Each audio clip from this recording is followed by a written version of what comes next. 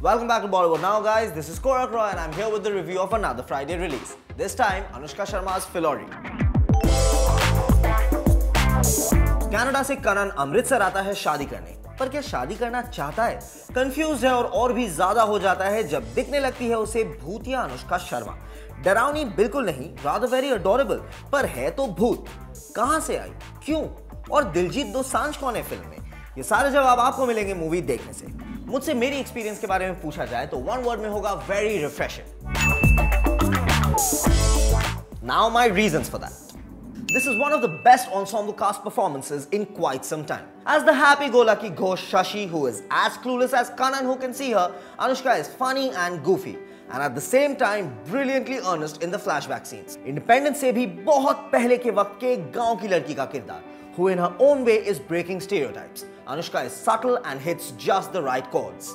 Life of Pi star Suraj Sharma makes his Indian film debut and he is brilliantly at ease. Joint rolling, smoking up, confused guy at his own wedding. He nails the role with his adorable goofiness. Diljit Dosanjh, first a brat, then a changed man in love, very effective. There is an incredible goodness on his face and that works perfectly for the character. Mehreen Pirzada as the head over heels in love Mangetar, quite impressive.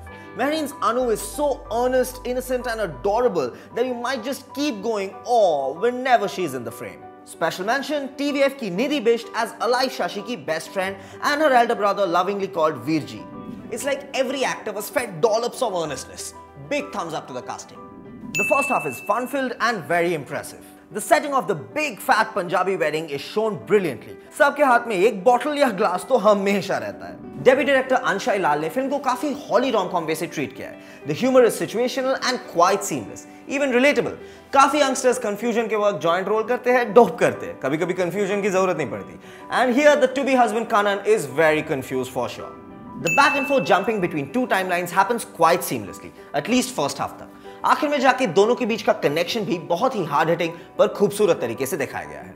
The last big revelation, the reason why Anushka Shashi came to Kanan as a ghost, it will shake most. आखिर के 15-20 minute में कहानी एक ऐसा मोड़ लेती है, nobody expected, पर फिर भी आप थिएटर एक स्माइल के साथ ही छोड़ेंगे. The attention to detail, particularly flashback में, is super effective. 1920s के पंजाब के गांव को बखूबी दिखाया गया है, with very apt art direction and design props. The music of the film by Shashwat Sajdev. Less songs but mostly all effective. Especially Diljit पे picturized गाने sung beautifully by singer Romy. Now there are a few not so refreshing points as well. Here they are. The second half becomes heavier, quite slower as well. इस तरह की supernatural comedies में सबसे interesting part होता है how the ghosts and the living people get into super weird scenarios. ये first half में तो बिल्कुल है, second half में not so much, and that takes down the fun quotient by quite a bit. The last scene quite effective but a little too stretched. Audience में ना ये सब हो रहा था.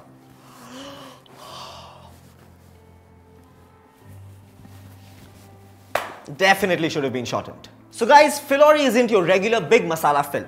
100 crore collection की भी guarantee नहीं है. But it is a feel-good film, one that almost keeps you glued throughout its running time. NH10 से debut किया as a producer and now this.